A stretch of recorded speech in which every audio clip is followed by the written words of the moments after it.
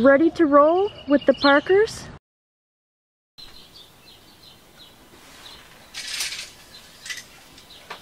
Well,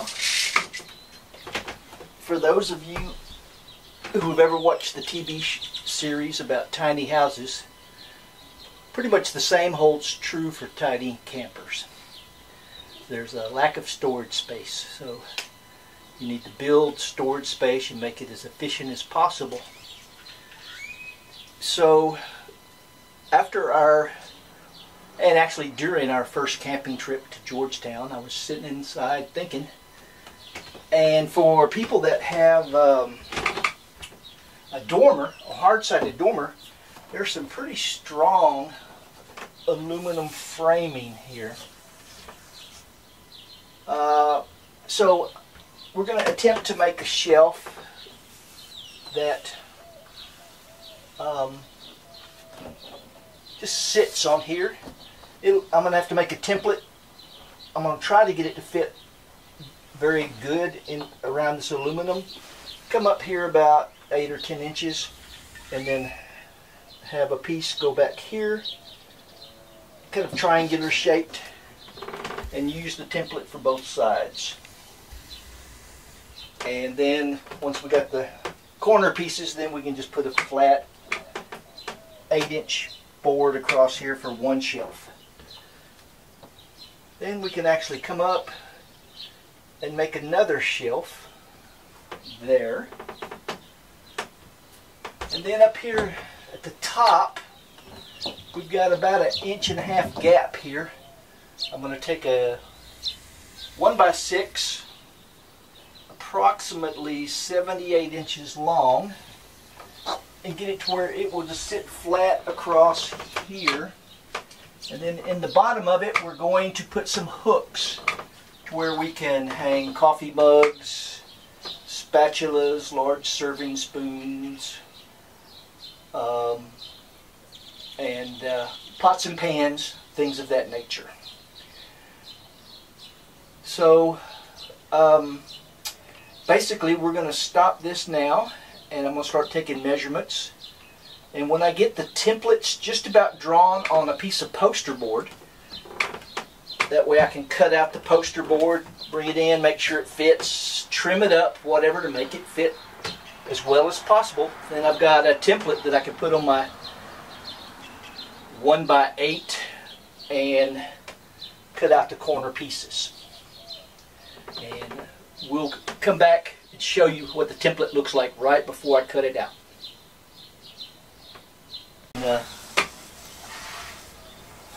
Come up here and get a close-up of these angles that I was planning to cut.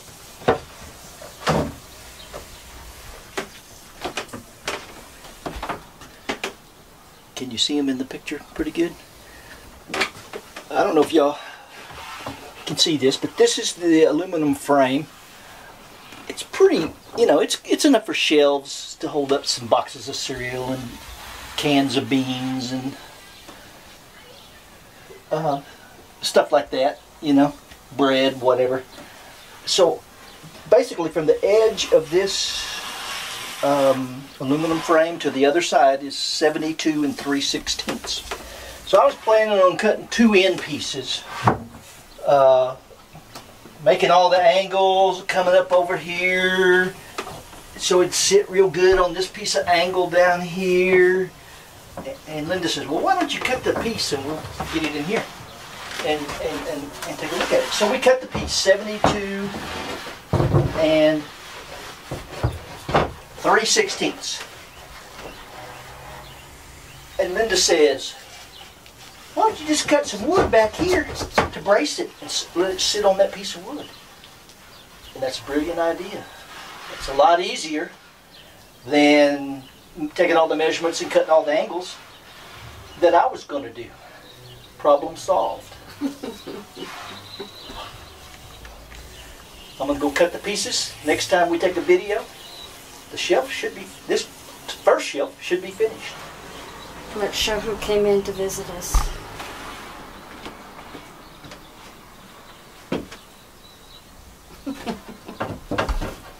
Our dog loves the camper. even though we're just in our own front yard, she likes to be out here with us, so. Oh, yep. And it's hot in here. It is. Rather warm. Thank goodness it's May and not August, right? No, it's close to, it's definitely in the 90s. I don't think so. Inside of here it is. Outside it's upper 80s probably. All right. But anyway, here we go.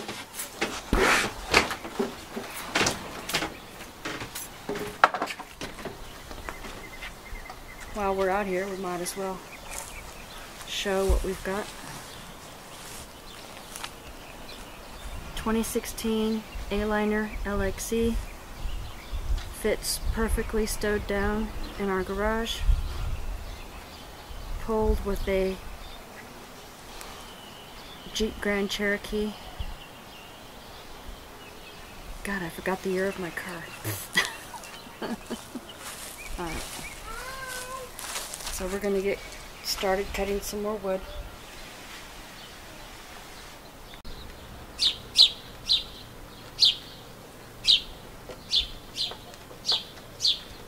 Okay, I just finally put the last screw in to our first holder on this shelf. We measured from end to end on each side so that they'll all be even, and then one in the middle. So this is what's going to hold our board in place. And I'm going to switch places with Dwight so he can explain what's going on. And we're back one more time.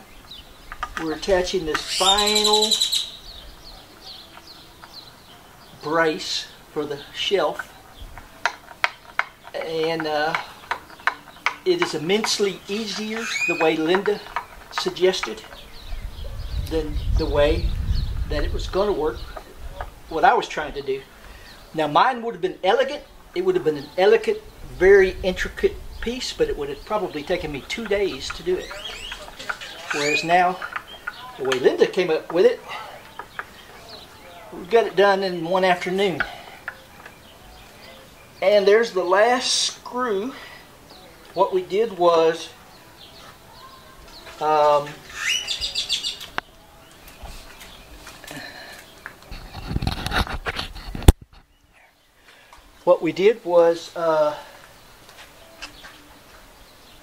we drilled a pilot hole.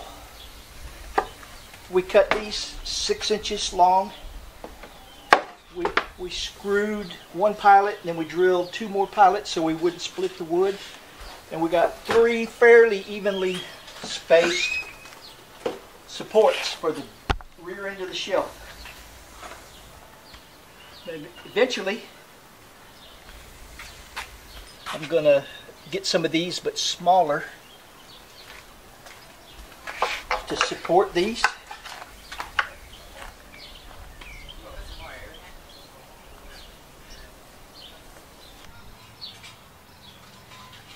So anyway, here's the finished product. Well, 99% finished. These are pretty sturdy with just 3 screws holding it in, but I'm thinking about getting some of these just for extra support. I've only found 2 right now, so if I find a 3rd one, we may put it on, but I may get smaller ones. But anyway, like I was saying, Linda's idea of just putting support in the back is a much easier solution than mine of putting a piece of wood on the sides and cutting out all the angles to have it fit in that corner. So basically, you just slide this in like this.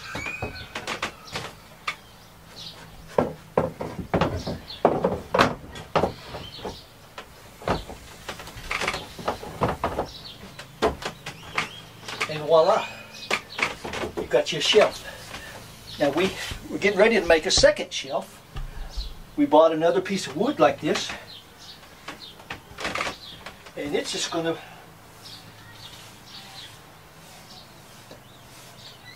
braces on each end. It's going to have braces on the end. We may put a couple in the middle, or at least one in the middle, one on each end, one in the middle, and it'll come up to about here.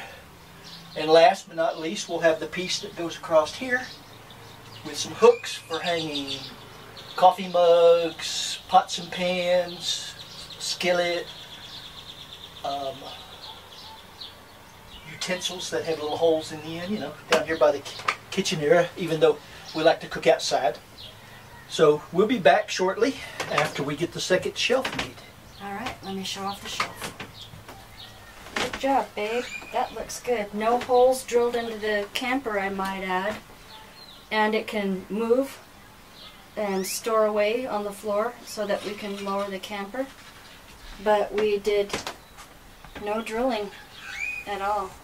It just nestles right in there. And rests on the little raced on the aluminum braces around the edge. Alright, on with shelf number 2. So basically this is the top shelf that rests across the end pieces of the aluminum frame of the dormer. We've already cut it, it fits, we've marked where we're going to hang some pots and pans. Who knows what else we might hang from there. I'm going to drill 4 holes and then put in some S-hooks we bought. And then we'll show you that in a minute.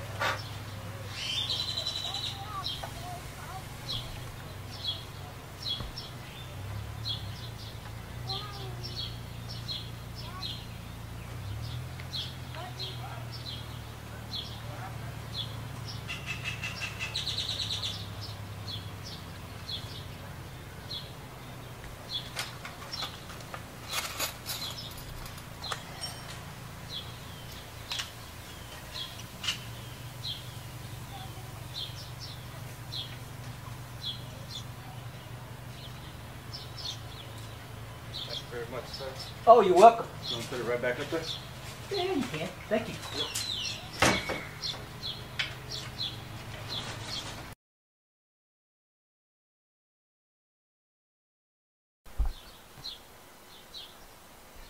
So, the second idea is to have a board that we can easily move up and down, take in and out, removable when we pull the trailer, and put some hooks in it just to hang pots, pans. Like I said earlier, coffee mugs, utensils, whatever. And that just comes like this. It goes above.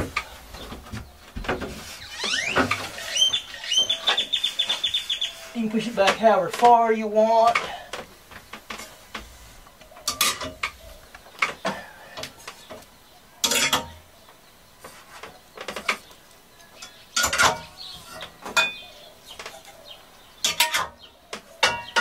You get the general idea. Very good job, babe. And we got the first shelf still in there. So we're building the second shelf right now. Second shelf to come. All in one day. Great job. So this was another 1x8. I forget how long it was. But what we did is about 72 inches or so. Well, we cut off 72 inches. That's the width of our shelves. And the 2 end pieces are what was left of it, divided in half. It's a little over 13 inches, 13 and a fraction, to make a little stand.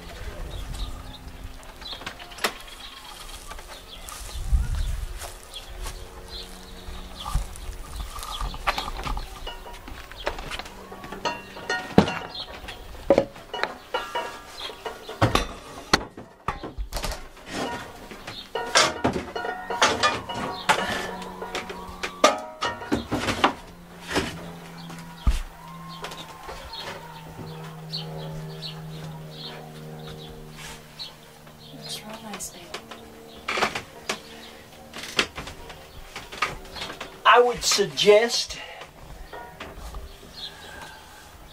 checking to see if your board is warped, which I did not do.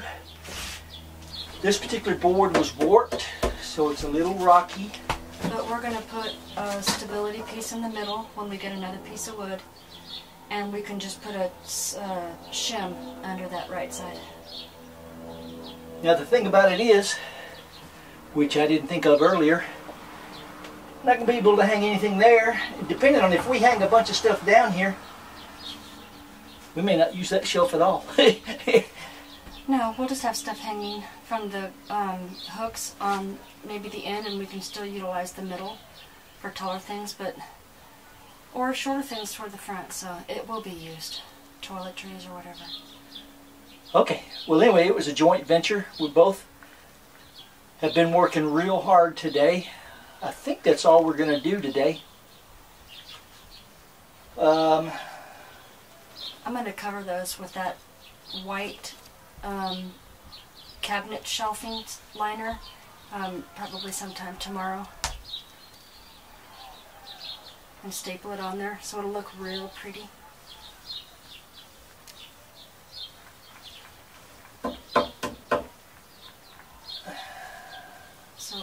So anyway, the good thing is we did not drill any holes in the camper at all.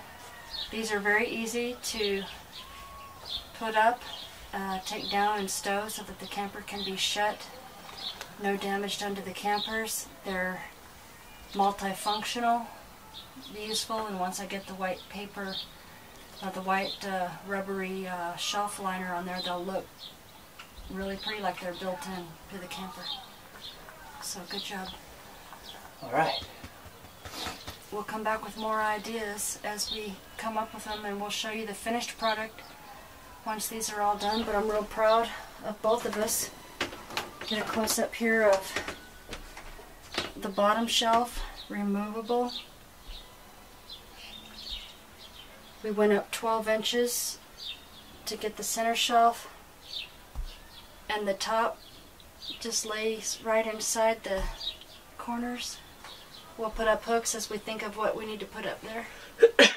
And You know what we may do? we still have our view. We'll put a supporting piece in the middle, but we ran out of wood for right now. What we may do is figure out what the tallest thing is that we're going to put on this shelf, and then we can trim the bottom of both of those ends to make it to where it doesn't rock like this. I mean, it only moves a little bit, but still it bothers me.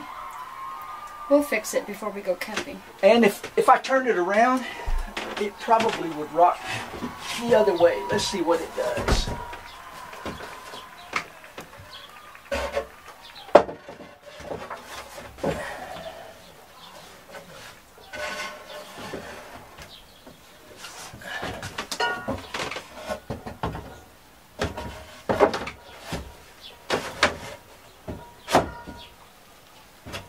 Ooh, that's worse.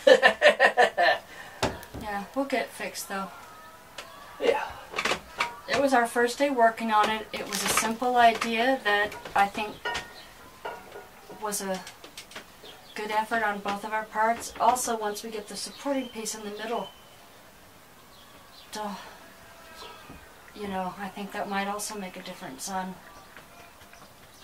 whether or not it rocks as much too. So, Anyway, good effort. as we make an improvement to it, we'll show you that we fixed it. Alright, signing off for now. Hook 'em horns. And Loyal dog loyal dog, she says goodbye. out in this hot camper with us. Alright, signing off. Ready to roll with the Parkers.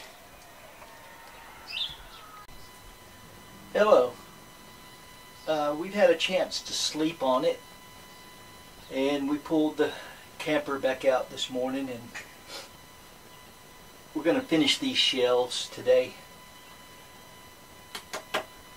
This is a little bit too tall, and it wobbles a little bit, so I'm going to do my best to lower it about 3 inches and try to keep it from wobbling.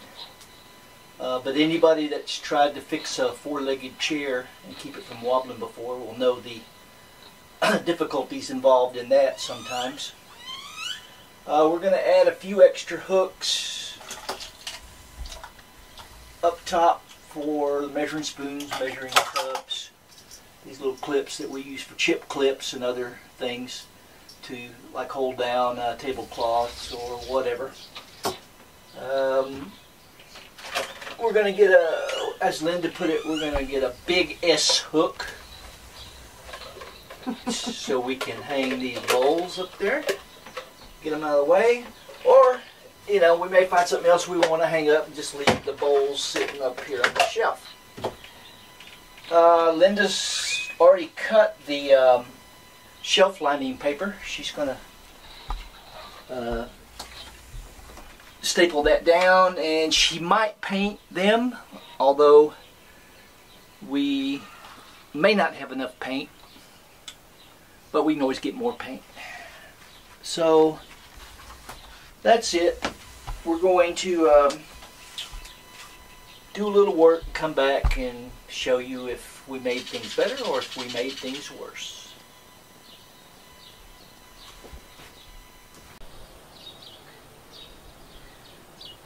So sometimes during the life of a project, the project evolves and improves. So that's basically what's happened with our shelves that we've decided to design and put in our little Aliner camper. Basically what we have now is a box with 3 supports, and the edges here support themselves by leaning up against the angle braces in the aluminum frame of the hard-sided dormer. We decided to lower the top box, because you know it sits in the camper like this. We decided to lower this and at the same time try to take care of the wobble. And while it got better, I still wasn't happy because it had a minute amount of movement. So Linda said, well, you're just going to have to screw it in and make it solid. So that's what we did. We basically screwed in one, put in a screw, put in 2 more pilot holes, and made it sturdy. So the next time you see us, Linda's getting ready. She's gonna paint the things that are visible, and we're gonna put shelf liner paper on here, and we'll show you the finished product when it's inside the camper.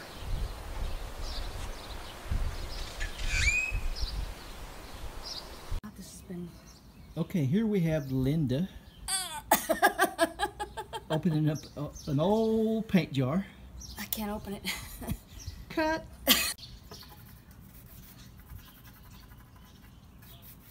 I don't think Linda really wanted to paint in the beginning, but I mentioned it enough times that she decided to accommodate me. And what's wrong with just plain looking wood, Dwight? Why does it have to be white? Come on now. So she's putting some white paint down so it'll match the white walls of our camper.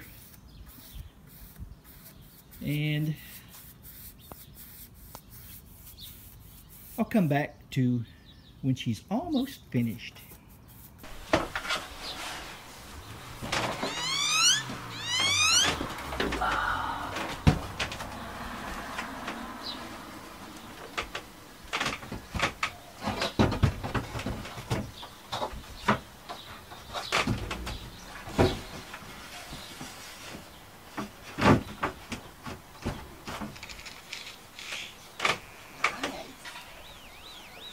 Hooks.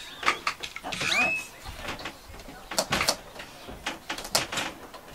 So what we did was we painted the shelf white so it would kind of match the camper's interior.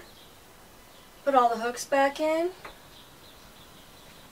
That's number 1.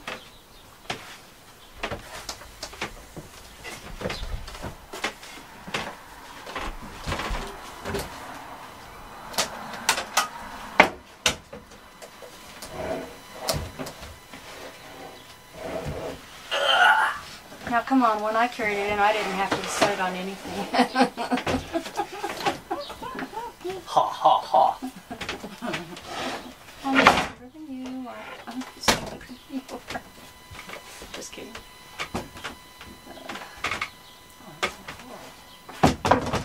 How pretty does that look? Nice.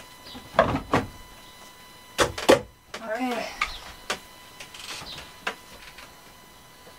Oh, it's a different shade of white. That's all right.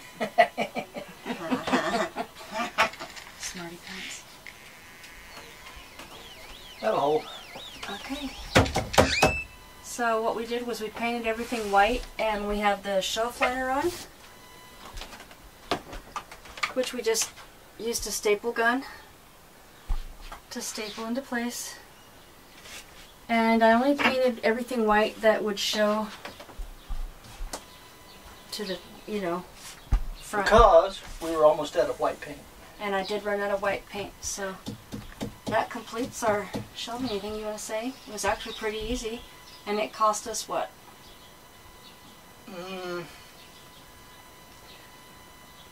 I would say it cost us, including the hooks and the screws, less than $50. $50, and we have 2 shelves and a top unit with hooks. We did come in earlier and measured. We put everything out on the shelves to measure how much space we would need so that everything would hang. And Dwight's going to get a few things out right now. We'll show Melissa.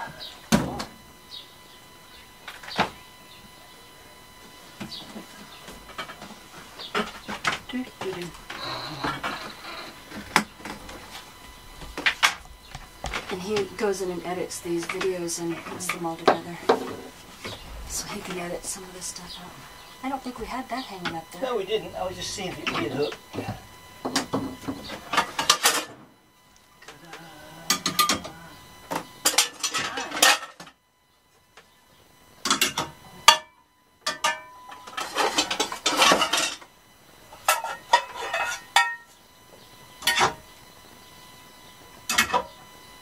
And then the other stuff that hangs and sits on the shelves is under your feet right here. I don't think he wants to take all that stuff out though. Yeah. So you get the idea. We had measuring cups and spoons hanging up there, our nestled bowls. We're going to get a bigger hook that'll hang up there. Our shish kebab skewers will hang up there. Everything from all of our tall glasses to all of our dishwashing stuff to grilling out on the campfire stuff, all fits on those shelves, our toiletries. And it will all come off in one easy pickup and store right here on the floor. Right here on the floor. For us to be able to shut the camper. So, and it took us 2 afternoons because we built everything yesterday, and then today we put it together, painted it, and added the shelf liner, and had lunch. And lunch, so. For about, you know, 50 to 60 bucks, you can have a really nice shelving unit without drilling any holes into the camper. And removable for stowaway purposes. Perfect. When you tow. So great job, Dwight, because Dwight came up with the original idea. And I simplified it a little bit, but the original idea was all Dwight's. And I love it. I think it looks really good. In fact, I think people will be asking us where we bought our shelves, and we'll say we built them ourselves. So, small camper, but now we've got big storage. That was not any of us. Our camper's just kind of rocking in the wind. We do not have the, what are those things called? Stabilizer. We do not have the stabilizers down since we're just in our driveway. After that was Dwight after a good meal. No, I'm just kidding. All right, cut.